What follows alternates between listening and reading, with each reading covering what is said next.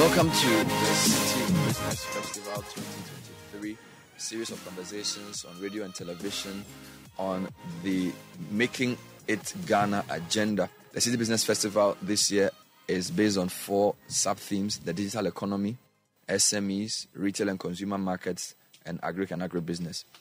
For this morning, we'll be setting the scene for week 1 with understanding the digital economy.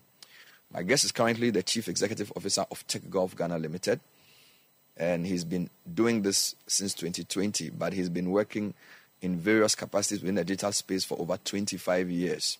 He's a proven, trusted professional who advises and interacts with CEOs, business leaders, and government officials on a wide variety of topics.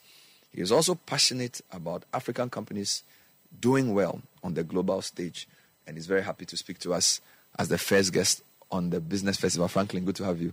Good to have you, Bernard. I just remember that I think a couple of years ago we had an interview on the 12 pillars of the digital economy. And as I looked through your book that you co-authored with Professor Kweku Appiah-Edu, I see that a lot of work has gone in and you've built on that foundation. So let's talk about the transition from that interview to this book, for starters. Well, we've been talking about the digital economy for a long time, with you in particular, Bernard. So we share all the accolades we are having for an excellent book with you as well. We started talking about the pillars of the digital economy in terms of the different things, and I don't want to go back there, but we talked about globalization, we talked about presumption, we talked about convergence, in trying to understand the digital economy. This book, which is the latest book we have on the enabling architecture of the digital economy, is actually how you build one. So we have developed the thoughts from 2018 when we started having these discussions with you, Bernard. This is where we are today. Wonderful. So maybe let's define the digital economy again before we go into the... I think the book sets out a nice framework for us because in building the architecture or the enabling architecture for economy, you and your co-author built it in 8 big themes. That's correct. But when we say the digital economy, what are we talking about? Right. The digital economy is the new economy. Okay. It is an economy that produces digital goods and services using technology tools to facilitate those goods and services. It is the new economy. By that, we mean that we are going to compete for new services. And this is the time for the African and the Ghanaian in particular to wake up, because it's a great opportunity to own businesses. And in terms of business models that are coming up, it is also a wonderful opportunity to transform some of the things that have gone on in the old in terms of doing things better in the new entities that we are setting up under the digital economy. The digital economy gives you the capacity to create new businesses and new business models. And as you know, in particular with the youth, because there will be a lot of self-employment in the ability to use those tools. And when we talk about those tools, we are talking about cloud, we're talking about social, we're talking about AI, we are talking about Internet of Things. These are the tools. And of course, the web. Amazing. Now, in the architecture discussion, you start with digital skills, which you've said is like very important because without the skills, you can't partake in the economy. Can you give us some insights into what digital skills are and why they are important in building the digital economy's architecture? Very important. When we talk about digital, and we've been talking about this for 5 years. The education we have in this country is skewed towards a lot of knowledge. In the digital era, well, the education that we have is skewed towards a lot of knowledge for industry. I finished Pope John 1982 Form 5. Wow. I can still quote Archimedes' principle.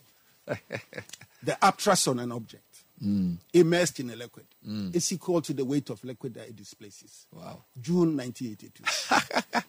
But that was for the industrial era. The education that we require now is the education of the digital and the tools of the digital.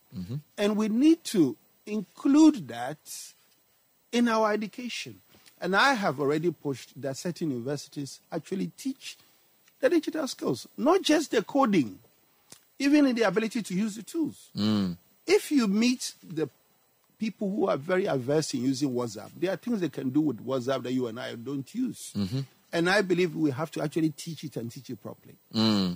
Facebook, in terms of, Facebook is a social marketing platform. That's what it is. How do you use it to promote your business? That's education by itself.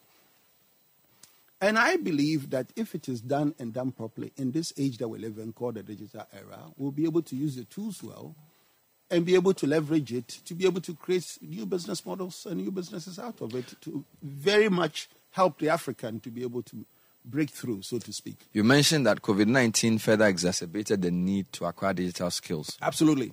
Because of the way the world became. Absolutely. And then you listed some basic skills like computer literacy. Yes. Email usage. Yes. Web research. Yes. These things seem very obvious, but there are still a lot of people who work who don't know these things. I think that, allow me to say, I think that COVID-19 in a roundabout way was a blessing because it was a wake-up call. It means now that you need to be able to work comfortably from home. So if you're a professional, you need to be able to have all the tools to be able to work from home. You need to know how to use your email well, your email tools well, your Zoom, your MS Teams, very, very well now. You need to be able to share a file, and I know that is a problem for many. And this kind of, and I think there's some workshops, maybe 2-3 hours, and that opens up business opportunities for people to get into that space. How soon within a child's education should digital skills be incorporated? 6 years. 6 years? Yeah, because these kids can already play games. The brain is properly wired. The kind of understanding they have of these games. But I believe that some of our kids are actually the ones who are showing the dads how to use anyway, so they are not so bad. But in this generation that we find ourselves, I think that the development has to be done to make sure that. And I believe that the university should all have it, and you should not be allowed to graduate without a module on digital skills in some shape or form. I notice you add things like online transactions. Yes. Payment platforms. You need to know how to use those. Yes, because payments have all, the traditional payments, writing checks. I haven't written a check for a long time. You should be able to make your payments using payment platforms. And I think as an advantage, there are several Ghanaian companies who are developing these platforms. And we should encourage them and patronize in their use. We're talking to Franklin Asare, co-author of The Enabling Architecture for a Digital Economy. He's the CEO of Tech Gulf, and we're talking about the digital economy, basic understanding of it. So the first stage in building it is to acquire the skills. But that's just one side. What's the second thing that you need to think about? Storage. Because data is the new oil. And where you store the data matters.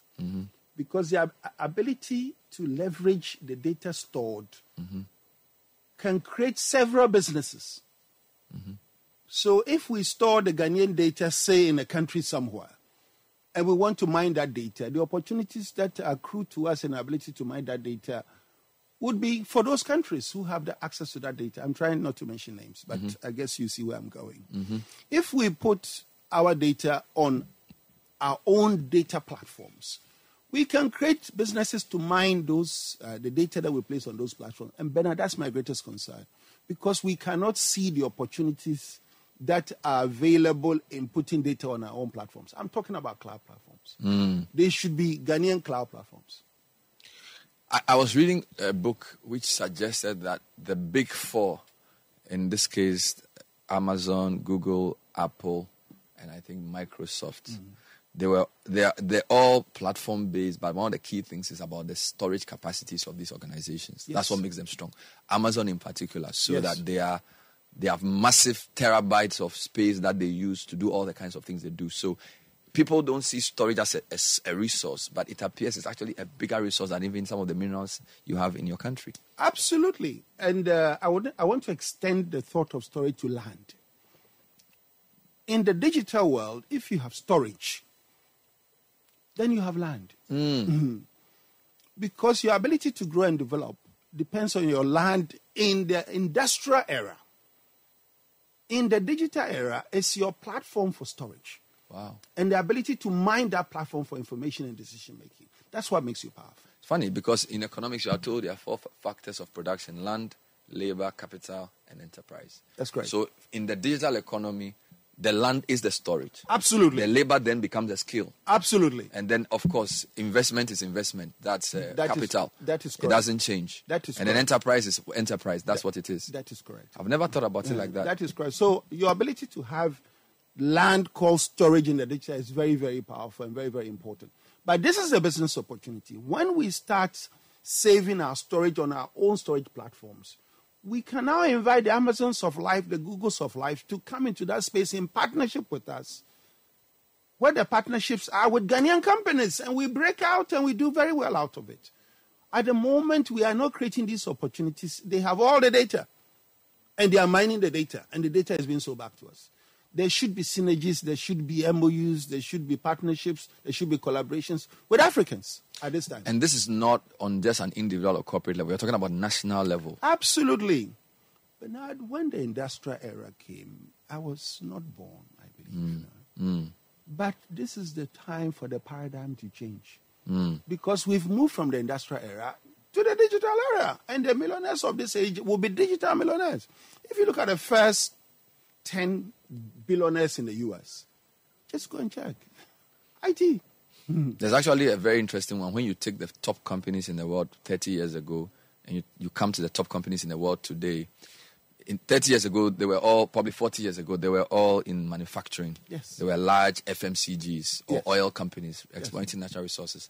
Now you have companies that are just platform companies: Amazon, Google, Apple, Microsoft, Alibaba. Correct. All these companies, you don't even know where they physically are, but these guys are now the big movers. So I think you're right there. Now I need to say that the 8 dimensions we're discussing on the digital economy is actually something developed by Franklin and his co-author, Professor Appiah Edu. It's called the 8-layer architecture for a digital economy. So this is actually something they developed. Absolutely. And this is something novel, even globally, and particularly for the sub-Saharan African continent. That's correct. Because if you check around the literature, you didn't see a lot of this type of things here.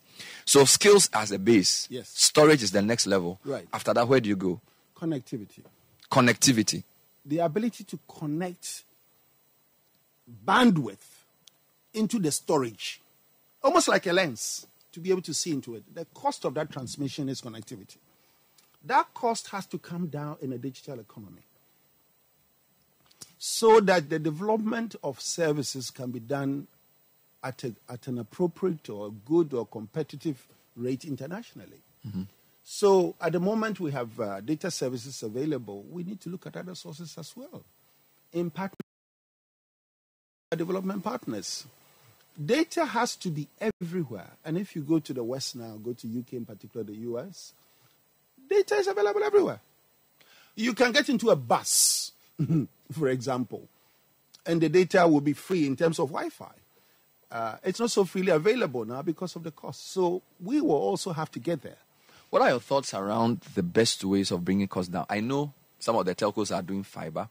I know Elon Musk is doing satellite everywhere, which is funny because satellite initially was the technology. Yes. And then we did fiber, which we thought was much, much higher. But he's now put so many satellites back in the air. That's right. And then if you look at the map, Africa is not that much covered, but globally he's doing very well and the costs are coming down.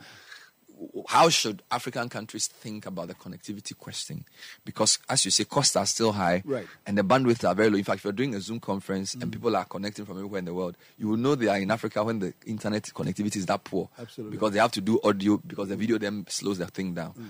Any ideas around how to improve connectivity and reduce the cost? Because that's the main bottleneck, isn't it? I do. I just make you laugh a little bit. I think that somebody like Elon Musk should be made in Koswohene in my village.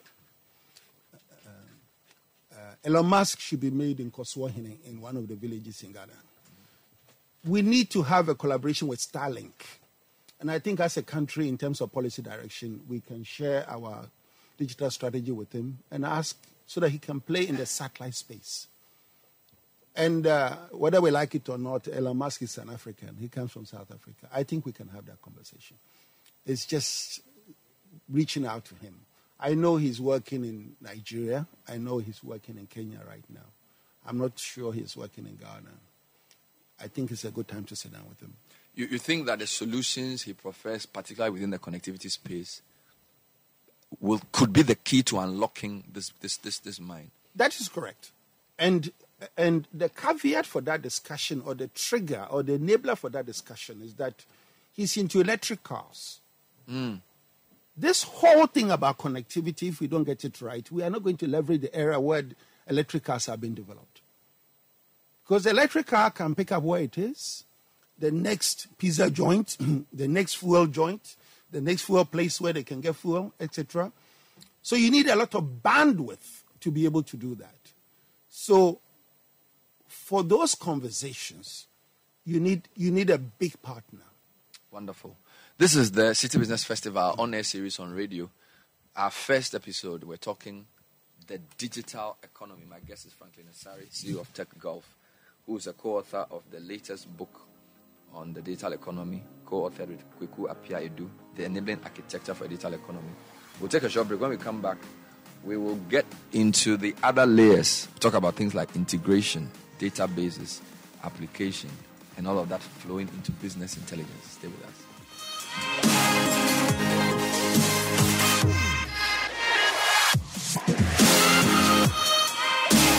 Welcome back to the Citi Business Festival, our on-air series on radio. Week 1, we're focusing on the digital economy.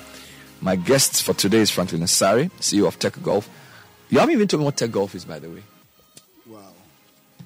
Well, Tech Gulf is a technology company. Okay. We want to bridge the digital divide between Africa and the US. And that's where the name really, Gulf comes from. We are writing our own future in terms of that digital journey. Tech Gulf is in the storage space. Okay. And that's where we are now. We also want to be in other spaces as we grow and develop. But I've noticed that this is not just for Franklin Asare and for Tech Gulf. I think the business opportunities that are opened are huge, and this is a time for collaboration. This is a time for people to take the other layers up and do them and create business models out of them and go out there and win. Wonderful. Let's come back to the model you created. The skills, storage, connectivity. Your next layer there is integration. Correct. Reminds me of a subject in secondary school, differentiation and integration. Yes. It took me a while to get it, but eventually I did. I'm not sure it's the same thing you're talking about. We're talking about IT integration, and in that regard, we've done quite a bit here in terms of interoperability, all these payment platforms, but there's still a lot more to do. Now, in that layer alone, there are a lot of business opportunities. Setting up of payment platforms, one of them. The management of some of these payment platforms, and making sure that they are compliant, etc. I'm talking about business models already coming out of that particular layer. But the point about integration is that they need to be able to talk to each other. Because we have a lot, I'll get to database in the next level, but because the integration layer doesn't allow us to talk, it limits our ability to use the tools at the top, which are the databases. So, for example, on a national level, let's just say you have DVLA. Yeah. You have passports. Yeah. You have taxes, Yeah. like GRA. Yeah. You have digital address. Yeah. Is integration the ability to say, having all these agencies speak to each other? That is correct. Is that what you're trying to say? much deeper. If you want to go and apply for a DVLA license, they should be able to use your passport photo in your license application without having you to go and take another photo. Wow. So your health card, for example. So you are the one and same person. So your Ghana card, that kind of thing. Absolutely. So you are integrating different sets of data so you can minimize cost and also be more efficient. That is correct. Amazing. That is correct. So that is a level we haven't reached. And therefore it makes it very difficult because all of these platforms that we have now, Bernard, they are discrete. They need to be brought together with this layer so that they can talk to each other. And in their talking to each other is where we get the most value out of them. And who's supposed to lead that integration? I think there has to be clearly a policy direction. And when the policy direction is in place, I think it will open up several companies, IT companies, to develop these platforms to allow the different areas to be able to talk to each other. Huge opportunity for business and its maintenance. Let's talk about databases, because you can't discuss integration without discussing databases. Absolutely. So what do you mean by databases, and why is that so critical in this your model? Well, I come from Oracle, so certainly I have a passion for databases. A database is almost like an IT cluster that allows you to. This is the revised standard version from Asare. That allows you to capture information and to be able to group that information by indexing that information. So you can have a database of people. You can have them into gender, male and female. You can have them into age brackets.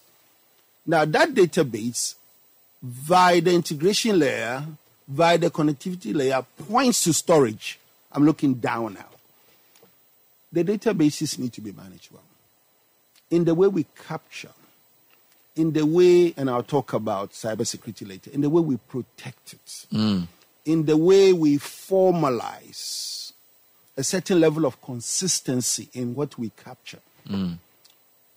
I would say that if you look at several databases, I'm sure in Ghana, the way they are captured is different. There must be a certain level of consistency, all laid down by policy. First name, last name, first name. And how the databases are used from a regulatory perspective, one of them, but also from a health check perspective. For example, in the UK, if you're dead, you're dead. Because they will pick you up. I think in Ghana, you can die for a while. Nobody knows. Yeah. The system will still be paying your social security. Absolutely. And other things. Absolutely. And that's what we need, a little bit more of integrity at the database level. Because that is where we categorize all the information that we have captured. So see the database as an opportunity to categorize that information and to be able to say that this data is relevant, this data is dormant. All those parameters and protocols are set up at that level. And therefore, you need some logic in doing it. Have I been too technical? No, you're not. But you seem to be talking at a very high level in terms of policy, national. So let's assume I'm listening and I run a shoe factory. Yeah. Or I sell spare parts. Why on earth should I be interested in digital skills, storage, connectivity, integration, database? It sounds like, Charlie, Professor. I understand. But I think that there are several levels in our business environment that we need to guide and lead and handhold, and I respect that. But I certainly think that if the same spare parts person, for example, you should be aware that the generation of children that they have will be in the digital era and prepare them. And for him or for this father or for this mother, realize that their kids, in addition, will also have to have digital skills and develop them. But it is possible that these warehouses in Abuso-Kain and other places can have a database of the parts that they have without having to go there and look for whether you have a small part for my car or not, and being able to search it online and see what is available. So you can sit behind the computer and know exactly where whatever you're looking for is. And Absolutely. Call for it instead of going to rummage through. Absolutely. And this is a business opportunity now for somebody. And if somebody wants to do it, they should come and speak to you and we can talk about it. So your point is that these things have applications even for the normal businesses we do. It's not esoteric. Absolutely. Absolutely. Interesting. So that's databases. And then at the top of the layer is applications. What are applications and why is applications at the top? An application is a tool that allows you to leverage and use the information in a database. That's all it is. And I'm saying that in terms of building applications, we have big companies that have come out of the U.S. in doing that. I want to see in my lifetime local companies, young men and women, develop applications to be able to leverage the data in our databases to make sense for business use. So when I say applications, it could be as simple as finding out the market price of tomatoes in a certain market, Bogos or wherever there's a big market, and making that information available for the market queens to be able to use so they don't have to travel to find out they don't have the stock they're looking for. As basic as that. It's an application. It could be an ERP that allows them to capture their transactions. Because you find out in the world of ERPs, the big boys at the top charge so much. We have very few players at the bottom.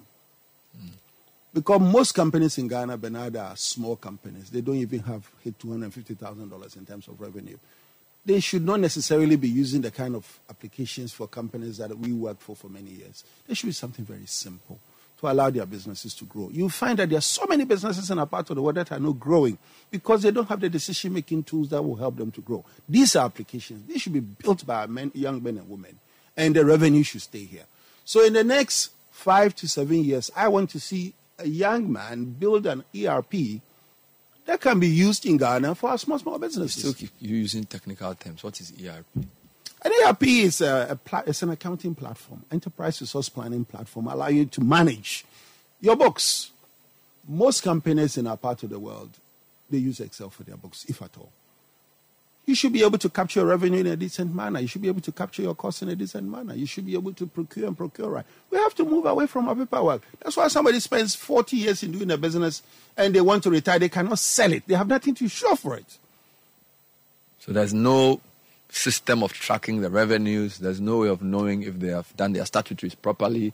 And therefore, even though we can see the building and we can see that the man has money, we don't really know intrinsically the cash flow. Absolutely. And it has a great impact on inheritance in a part of the world because you don't see third, fourth level generation wealth in our part of the world because the ERPs to capture those transactions are really not there that people can work on. I mean, if you go to the West, they have been using systems for a very long time. And because your ability to sell the company is about the systems that your company has and the people that they employ. And you cannot put a price on the people alone. Your transactions in terms of due diligence required to sell it, by the way, I'm an accountant, let me stop there. It's based on your ability to make sure that your transactions are done right. So for me, I think that we should be able to do ERPs and do ERPs right. But the capacity to create those ERPs are here. I get a sense that a lot of the applications that we get used to are communication applications and applications for entertainment type things, for maybe, of course, for payments as well. We haven't really got into the applications that improve productivity of the company and of the individual. Is that as a reflection of just the lack of application making abilities? Is it the lack of demand? Because what you're saying sounds very logical, but most of the apps people will use are, let me pay my water bill. Yeah, maybe let me go and pay for my DSTV. That's the payment platforms. Yeah, but we're talking about applications that can also help your company manage its systems better. Plan your resources. That doesn't seem to be the preoccupation of many people at this time. And it should be. And I think that the onus is on us to preach it almost like the good news, the gospel, and push it out there. Because I think that to one extent it's a lack of knowledge. The other extent is the maturity of the economies that we are in. And if these economies are to grow, industrial or digital for that matter, these applications need to be in place. And they don't have to be the big applications for some companies that some companies we work for. They can be very small applications allowing you to plan your life. Most people cannot tell you how much you're spending. Yes, in our part of the world. That's a problem. Let's bring it home. At the top of that diagram is business intelligence. And then on the side, you've put cybersecurity. What are you trying to say? Right. Business intelligence is almost like the layer that allows you to look at the information almost like a dashboard and use it for decision making. So all the way from your storage, coming up through your connectivity, all the way coming up in your databases and your applications, this is where you get to use the information. You've been waiting for this for a very long time. This is where you make sound decisions as a leader. And your leadership will be born out of your ability to make decisions. This is the fruit or the icing on the cake as you follow all the levels up to business intelligence. But today, Bernard, we are talking about business intelligence enabled by AI. So the paradigm shifts. Artificial intelligence having the ability to interpret the data for you in a much deeper and more intimate manner for you to use. If the African, and the Ghanaian for that matter, doesn't get it right at this level, third world will even be a loose term for us. We'll be behind. Very, very. So, whereas AI can help us to leapfrog and catch up, if we don't get into this space now, the gap could be much bigger. Yes, sir. Wow. And then sort of tying all of this guy is cybersecurity. Just a quick comment on that before we then wrap up. What do you mean by cybersecurity? Cybersecurity is almost like the policeman at each of the levels, making sure that, for example, your database is secure. Your application cannot be hacked in. Your integration layer, nobody has access, and it is tight. All this knowledge or businesses can be developed alongside the 7 layers, the data and the cybersecurity being the 8th one. What I'm trying to do in the book and in this session and in other opportunities that will open up is for people to begin to see opportunities that will allow us to welcome the digital era. For some people, they don't even know what it is. Because if you have an industrial business now, whether you like it or not, we've moved to the digital era, and that is what is beginning. Cybersecurity means you need to learn a lot in terms of how databases work, how applications work, and the security protocols behind them. And that also is included within the skills layer in terms of knowledge and training that is required. Wonderful. In conclusion, where do you see Ghana? What do we need to do finally as a country to be at the forefront of this opportunity the digital economy presents?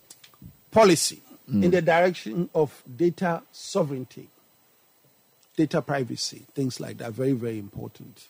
I think that is required. I think workshops to be done. I think companies need to also look at this in terms of their strategy and how they expect their companies to leapfrog, because things have changed. I expect in the level of politics, somebody will be employed directly with the digital economy in view and how we can make sure that the government, because it's a whole project that needs to happen at the government level across all ministries. I'm not saying it's not happening. I'm just saying that it has to be done in a more aggressive manner. But let me speak to companies. I think if you're a company in Ghana and you want a legacy and you want to leave something behind, you either embrace the digital economy now or forget it, because this world is moving at a very fast pace. Wonderful. We've been speaking to Franklin Asare, who is the CEO of Tech Golf Limited. And Franklin has been working in the technology space for, 25 to 30 years. His latest work is a book he co-authored with Professor Kweku Appiah-Edu titled The Enabling Architecture for a Digital Economy, which has really been the basis for this week's conversation. In the coming days, you'll be hearing more about payment systems, the e-business environment, financing, and all of that. And we hope you have a good time with us throughout the week. Thank you, Franklin, for being on the program. Thank you.